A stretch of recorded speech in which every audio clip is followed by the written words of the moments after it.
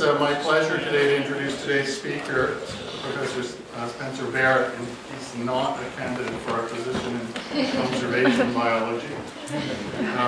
Spencer is university professor at the University of Toronto and Canada Research Chair in Environmental Genomics. He's had a long and illustrious career at U of T. The research in his lab focuses on the evolution of plant mating systems. His lab also works on the genetics of invasive species and the role of local adaptation and colonization. Spencer and his students have been prolific in all of these areas and have published over 300 papers. And for his work, Spencer has received much national and international recognition. He is a fellow of the Royal Society of London and also of the Royal Society of Canada, as well as a foreign member of the American Academy of Arts and Sciences. He has won the Civil Rights Award from the American Society of Naturalists, the Barrett Award from the Botanical Society of America, the Ensor Stacy Award, just to name a few. Much of Spencer's work has been a model, really, for me as to how to ask interesting questions in plant evolution that can be addressed both in the field and in the laboratory. He has been successful in applying this approach to a number of different systems, some of which he'll talk about. We won't have time to talk about all of them today. And many of the studies that he has done in his lab have produced textbook examples of things in evolutionary biology that we have all read about, including the evolution of inbreeding depression, the role of drift in interfering with selection, and most notably how systems of outcrossing evolve and break down. On a personal note, I first met Spencer, well, I won't say how many years ago, but at the University of California, Berkeley. I was just arriving, and Spencer was finishing up and had been offered a job at the University of Toronto. I was impressed then, as I've always been, about Spencer's enthusiasm, the enthusiasm with which he approaches his work and his science, his generosity in sharing his ideas with others, and he's been a great colleague over the years. So today, Spencer will talk to us about reproductive evolution at range limits in plants. And before Spencer starts, let me remind you that there's a wine and cheese afterward.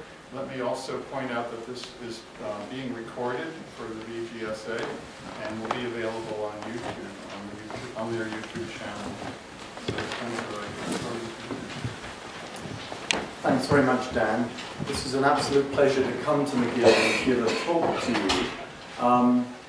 There's an interesting sort of historical circularity for me in that it was 34 years ago, just after Rowan was born, that I gave my last seminar at McGill. So I came here in 1981 for a seminar. I don't think you were on the faculty then. And here I am, still kicking. So it's been a long time, so I'm really looking forward to telling you a little bit about the work we do. And I'm going to, sort of a bit unconventional, I don't normally start with a promo for work in the lab, but I'm just going to tell you about a little bit about some of the other projects, because this particular talk on range limits is not something I particularly was drawn to because of a theoretical interest. And the talk I'm going to give really cobbles together 3 particular studies, all of which involve range limits under kind of one overall theme. It's not, as I say, it's not something I've ever written a grant about, and it's really just come about through extensive sampling that I think is required if one wants to characterize the reproductive systems of flowering plants. So let me just sort of say that most of the work in the lab right now is on the evolution of sex chromosomes. This is where my interests are, particularly in Y chromosome degeneration and its relationship to biased sex ratios in flowering plants. And I have 2 PhD students and a collaboration with Stephen Wright that is involved with this work. I have another project. I've had a long-standing interest in the evolution of polymorphic sexual systems, and we've been working on heterostyling. And like many other labs, we're trying to do 2 things, and that's find the elusive supergene. We're using genotype by sequencing to try and actually get at this supergene in the genus Eichhornia, And because, as you'll see from part of my talk, this particular group has multiple independent breakdowns to selfing, we're actually interested also in the genomic consequences of those transitions in mating systems. I've been very fortunate to get a student, an MSc student from Concordia, David Timmerman, who some of you may know. He attended lectures here at McGill, who's basically a biomechanics guy. And he's very interested in wind pollination, which is something I picked up on about a decade ago and realized it was a great gap in my understanding of reproductive transitions. As you probably know, wind pollination has evolved multiple independent times in the flowering plants from animal pollination. But there's not a single theoretical model or physical model that explains why wind pollination evolves. And so we're using wind tunnel analysis, theoretical models, and the genus Thalictrum, where there are multiple independent transitions from animal to wind, and trying to characterize what actual features of the flower predispose some lineages to go to wind and others to remain at animal. Chris Below is a student who is very interested in Baker's law and colonization, and what we're interested in this particular project is actually asking the question, how important is self-compatibility in actually getting colonies started during the invasion process? And so we're looking at the concept of leaky incompatibility, the idea that some self-incompatible plants have variants that are self-compatible, and asking to what extent do they enable essentially migration forward in an invasion. And this is being done experimentally by setting up colonies with these individuals. And then lastly, I have a postdoc, Stuart Campbell, who did his PhD at Cornell, who's absolutely right out of my field. And I was sort of, one of the things I like to do, particularly as I'm getting a bit long in the tooth, and that is to sort of venture into areas that I don't really know anything about. Why not? It's good to learn new stuff. And I'd always wanted to learn more about plant-herbivore interactions, because I had this feeling generally that there was this sort of, this idea that you could have these two areas, plant-herbivore interactions on the one hand, and plant pollination biology on the other, a mutualistic interaction and an antagonistic interaction, and yet we don't have, those fields have never really been put together.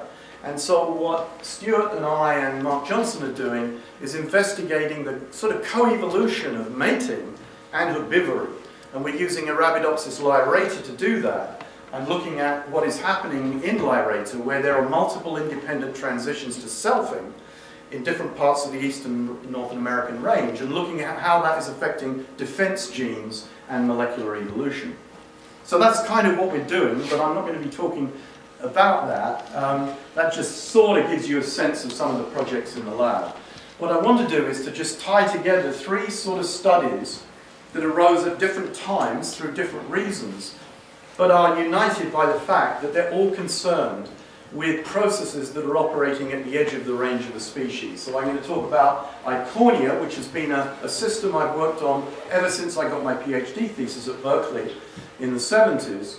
And the reason that species is particularly interesting is that there are multiple independent transitions to selfing that have very important biogeographical consequences. And I want to talk about essentially processes that are operating in island populations at the edge of the range. And they're going to move to a completely different system, and some of you botanists may know this plant. It's very common here in Ontario, in Quebec and Ontario, and that's Sagittaria. This is an aquatic macrophyte, where our studies at the range limits are showing some really interesting sexual system diversity, which is not present in other parts of the range. And so there I'm going to be talking about sex ratios and this generation of sexual system diversity in geographically marginal populations. And then lastly, although this isn't to do with reproductive systems per se, I want to look at some work done by a PhD student, Rob Coletti, in my lab, and earlier work by Chris Eckert, looking at purple loosestrife, which is a wonderful system for invasion biologists because it's spreading rapidly, and we're being very interested in whether or not this species is evolving local adaptation to a shortened growing season as it's moving north in eastern North America. Okay, so, here's the conceptual bit. It's a bit lame and you all know it, but, why would we want to study range limits? Well, things happen at range limits that are different. The demography changes. Particularly in plants, there are lots of interesting changes to the reproductive biology of plants at range limits. Things like a paucity of pollinators, a greater emphasis on clonal propagation, and so on. And we often are, those populations are often confronted with novel environmental conditions. We can get insights onto the genetic consequences of these colonization events and what happens to populations when you have a restriction on gene flow. And that's particularly the case for certain kinds of colonization events, particularly the ones that involve continental island colonizations, for example. And what's nice about this field in general, although I won't be testing any of this specifically, is that there is a rich theoretical literature that goes back to Haldane and a lot of other people who wondered about what happens at range limits for species. Now, why it's particularly good for plants and why it will be sensible if you're studying the reproductive biology of plants to look at range limits is that plants have tremendous intraspecific variation, and that particularly relates to their reproductive systems. And so one of the sort of general rules of any student who's working with me on reproductive systems is, you know, I don't want you to just study populations in a local area. Go and do, in your first year, a good geographical sampling throughout the range, because you'll almost certainly find novel variability, particularly at range limits. So I think plants are particularly good for that, because of their intraspecific variation. Now, I'll do the thanks right now. The work on Icornia is really a collaboration between Rob Ness, who did a PhD in my lab, Stephen Wright, who's my colleague at Toronto, and Ramesh Arankumar, who's a PhD student with me. The work on Lythrum was started by Chris Eckert, who's a PhD student in my lab, and then Rob Coletti and Jessica Montague both did graduate degrees. And then the work on Sagittaria is two PhD students, Marcel Dawkin and Sarah Yakomowski. So let's start off with some natural history in the first little vignette. Okay, so Icornia paniculata, what is this species? It's an annual. It occurs in ephemeral pools in very, very unusual environments. And that is, there are essentially, like Californians know vernal pools. Well, there are pools in the Caatinga region of northeastern Brazil, which has the highest coefficient of variation of rainfall of any environment in the New World tropics. So very, very unpredictable climate, and throughout these pools, these vernal pools, in an area about half the size of France, are populations of this annual, showy flowered, diploid Icornia that is related to the famous water hyacinth, which clogs up canals and drainage ditches throughout the world. This is an annual. We've done a lot of work on this species, and I've had some wonderful students, Martin Morgan, Brian Husband, and others, who've worked on this system, and we know a lot about its population biology and its mating system evolution.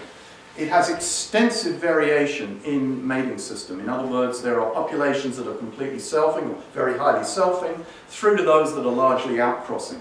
And outcrossing in this system is promoted by a genetic polymorphism known as tristyling, where there are three mating morphs within populations. But this system breaks down quite often. And when it breaks down, it gives rise to these selfing populations. And what I want to talk about is what happens when these selfing populations go places. And in this case, we're going to be talking about the colonization of the geographical margins of the range. And I want to just show you this particular set of, well, this cartoon in a simulation, because it's important in understanding the actual mechanism that drives this system to selfing. And this is work done by Brian Husband many years ago. The idea is that with tristyly, you basically have a polymorphism that is maintained by negative frequency dependent selection, which drives the mating morphs to an equilibrium of 1 to 1 to 1. In fact, Ronald Fisher worked on this problem and provided the first theoretical solution of the isopletic equilibrium for a tristyler species. And he actually did empirical work on Lythrum. It's one of the only things that Fisher ever did in terms of like real empirical work. He went out and surveyed populations to see whether he could get 1 to 1 to 1 morph ratios. However, genetic drift will cause deviation away from that isopletic equilibrium. And intuitively, you might think that since drift is a random process, that if we are going to lose morphs from populations through fluctuations in population size, drift and bottlenecks, Why wouldn't we lose the morphs at equal probability? It turns out that's not what happens. In fact, there's a strong asymmetry in the likelihood of loss of the three morphs, as indicated by that stochastic simulation. The short-styled morph is lost most often, followed by the mid, followed by the long. You can think of that axis in which all of those dimorphic populations are clustered on as almost a sticky surface, where if a population hits that side of the triangle, it's not going to bounce back into the middle. In other words, it cannot regain trimorphism. And this is simply because of the genetic architecture of tristyling. There is a constraint built into the inheritance which prevents populations, once they've lost the short, from ever becoming trimorphic again, and that's because there's an epistatic interaction between the two diallelic loci that control the polymorphism. That, combined with the fact that the allele frequency at the short locus is substantially less than the other three alleles, means that the short morph is most often lost through genetic drift, giving you a dimorphic population. And we have shown, I think, to my satisfaction at least, that this process of drift and founder effects in these very unstable populations gives you a fit, a sort of a stochastic signature that fits this model of loss of short through drift, giving you dimorphic populations, which then run up that sort of side of the triangle because of selection. So it's the interaction of drift and selection that gets you to selfing. And so this is one of the very few examples where a sort of partial Wrightian perspective on the interaction between drift and selection is causing a peak shift from outcrossing to selfing. When Nick Barton, Mike Torelli and colleagues wrote their famous evolution paper, this was just one of 4 examples that at least fitted the first and second phases of the shifting balance.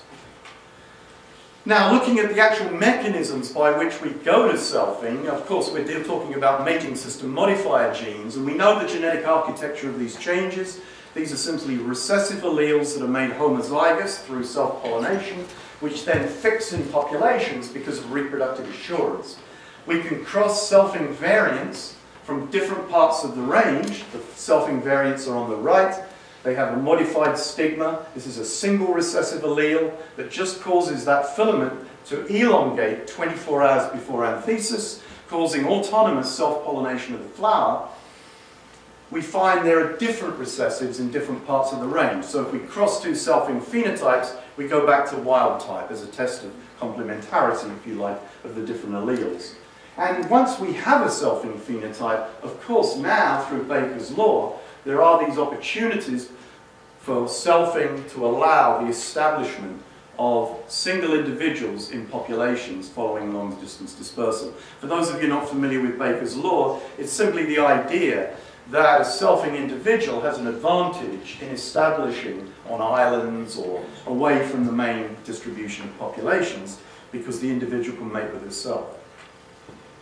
So this is our geographical distribution.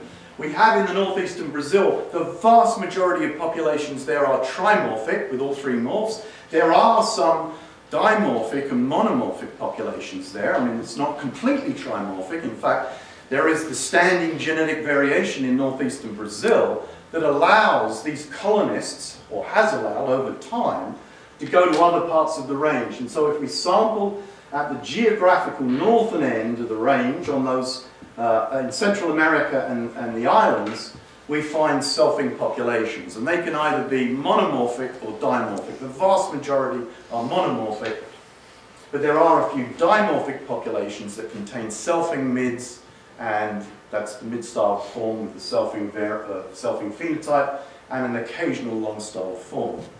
And levels of diversity, as measured by molecular markers, indicate huge differences in the amount of diversity in those central populations in northeastern Brazil compared with the island populations. And we've shown through, it's not a phylogenetic tree, it's a network analysis because we're dealing with nuclear genes here, but essentially there is evidence for multiple independent transitions and probably one colonization event of the Caribbean and a separate colonization event. The red populations there are populations that are exclusively selfing. Okay? So multiple independent transitions. Now I want to move to sort of what the new stuff that we've been doing, and that is, that was a kind of a primer on kind of the Iconia story. One of the big issues for us was, is the occupation of these habitats, particularly in the Caribbean, such as Jamaica and Cuba, is this a recent colonization event? Or does it have a long history? As you probably know, this genus Iconia has a lot of invasive species in it, and so we wondered, particularly since the species is very common in rice fields, whether this couldn't have been a human-introduced introduction as a contaminant of rice. Most rice weeds get around as contaminants in rice seed.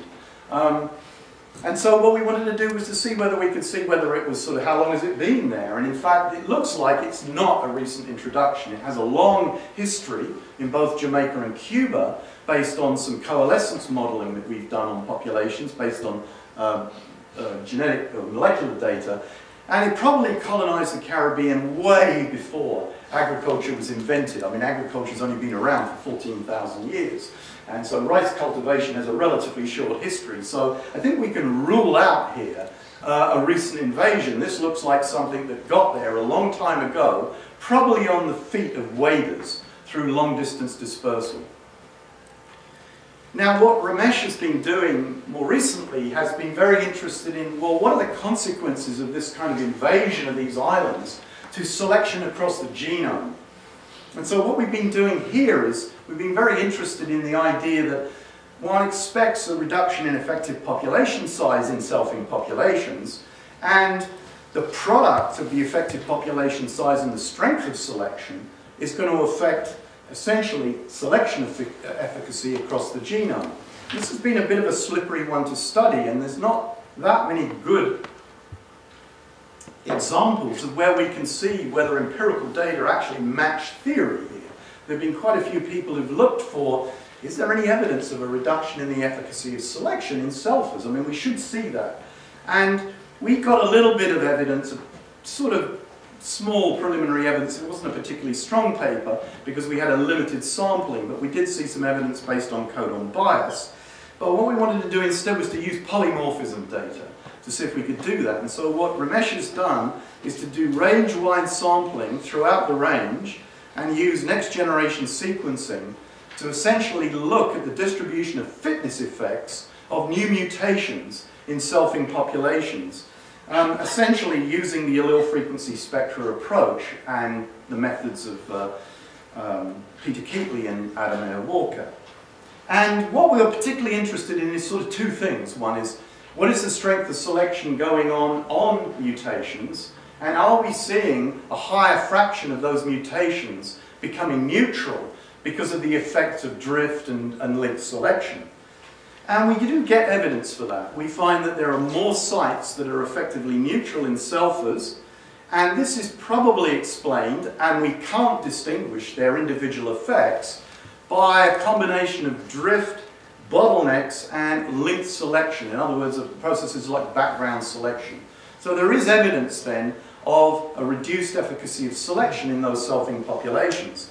What we weren't expecting, but what we found, and which is quite exciting, is that at the same time, there's also evidence of strong purifying selection against deleterious genes. This can be viewed as sort of evidence of molecular purging in these selfing populations. And this is rather heartening to me because in the early 90s, Deborah Charlesworth and I published a paper in Nature with evidence of purging of the genetic load in this very species in these populations. But our analysis was based not on molecular data, but it was based on phenotypic traits, time to flowering, flower number, and so on, because that's basically the only approach we could use. So we'd already had some data indicating purging of phenotypic effects way back in the early 90s. So to sort of conclude this bit, I think what we've shown here is that there are multiple independent transitions, which sort of says something important, I think, for those who like to map traits onto phylogenies, and then, you see these estimates of the number of times of a transition. Well, there could be lots of transitions going on within species. And so these really are lower bounds on those values. And that's because in plants there is often enormous intraspecific variation. And these processes may be occurring over and over again within species. Our earlier work, I think, has shown very nicely that the interaction between genetic drift, founder effects, and selection for reproductive assurance, the ability of individuals to set seed without a pollinator, is driving this transition. And clearly, once one spawns off these self-invariants, it can change the whole biogeography of the species and allow populations to explore different parts of the geographical range. And then once we get into these fully selfing populations, there is evidence for the reduced efficacy of natural selection, but also some evidence for stronger purifying selection against deleterious genes. Now I want to switch gears now and talk about plant sex and gender, and I'll introduce to you a completely different system that involves a plant, as I said, that is pretty common here in eastern North America.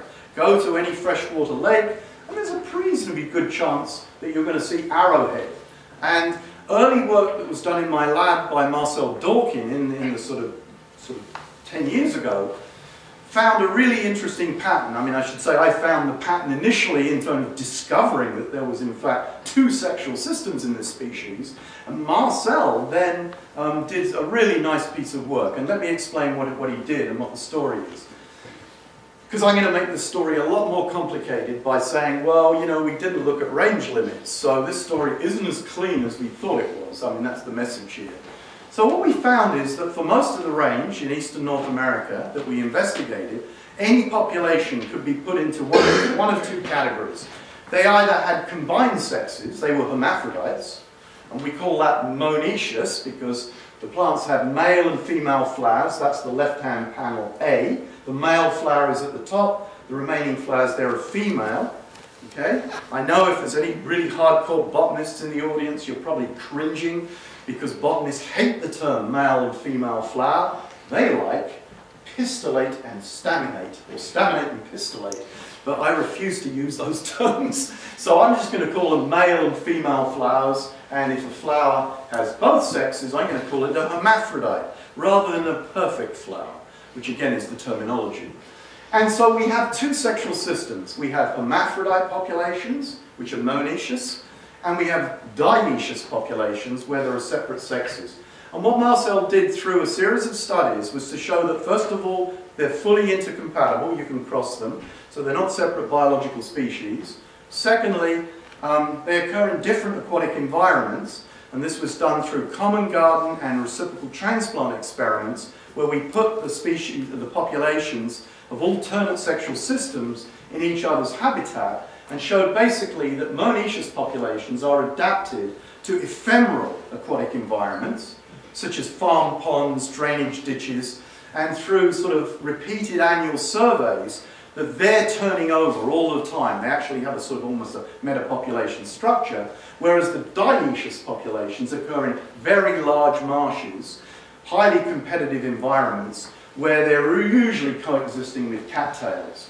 And they have quite different life histories. I mean, they're both perennials, but the monoecious populations are fast growing. They produce they flower really quickly, usually in June and July.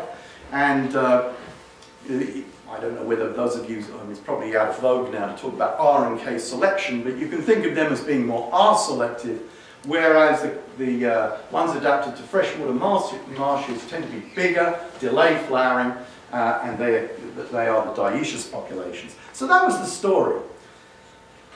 Well, okay, so I started looking more carefully after Marcel left at what was going on right at the range limit of the dioecious populations, particularly up along the Ottawa River and around Algonquin. And we did this is work by Sarah Yakimowski, another PhD student. We've recently now really carefully looked at the gender of all of these populations at the range limit. And it's a lot more complicated than that simple story of two sexual systems. What that is a sample of 116 populations that are just ordered by sexual system, and the frequencies of the three sex phenotypes. There's only three sex phenotypes that you can get in flowering plants. They can either be male, female, or hermaphrodite. So we're just essentially saying, what are the frequencies of those three sex phenotypes in these populations? And I won't go into this in detail. This is recently published last year in Molecular Ecology. But what we've done is also to show that these rammet shoot sex ratios match genet sex ratios. So this was a study of the relationship between these two sort of units that we use, using microsatellite markers to estimate clone size and clone gender. So this is a reasonably faithful sort of sample of genetic sex ratios. And what you can see here is enormous variability. Among the dioecious populations, you start off with a lot of variation in sex ratio, which is not surprising because there's quite a lot of clonality going on in these populations. Most of these populations in a non-equilibrium condition. It takes a long time to get to the one-to-one sex ratio, and we've done some models on that and shown that depending on the level of sexual recruitment and so on, to get to one-to-one can take a considerable period of time with the inheritance pattern for sex that is in this species. It's a two-locus model. So there's a lot of variation that is just a function of who gets there first, and most of these populations are non-equilibrium. But then as you move across, you'll notice that you start to get hermaphrodites in those dioecious populations. And so what we would say here is we have a low sort of level of hermaphroditism, and the way botanists have tended to interpret this, following David Lloyd, is that what this represents is what is known as sex inconstancy in males. And now I'll just give you a little sort of vignette on plant sex. What we find in dioecious plants, very, very commonly, if we sample them, is a small amount of standing genetic variation for sex inconstancy. But what is particularly interesting about that is it's always the male sex. You hardly ever find female inconstancy. Females know what they are. They're female. Males tend to produce a few ovules on the side, particularly if they get a bit bigger. So there's size-dependent gender modification in males. And this is very, very common in plants. But usually that is maintained at a low level in populations. Now we get to situations where we're not talking about a low level. These are these mixed populations. We're seeing a substantial number of populations that have got not equal frequencies of the three sex phenotypes, but different ratios. And so the question becomes, what is going on here? And why this is theoretically interesting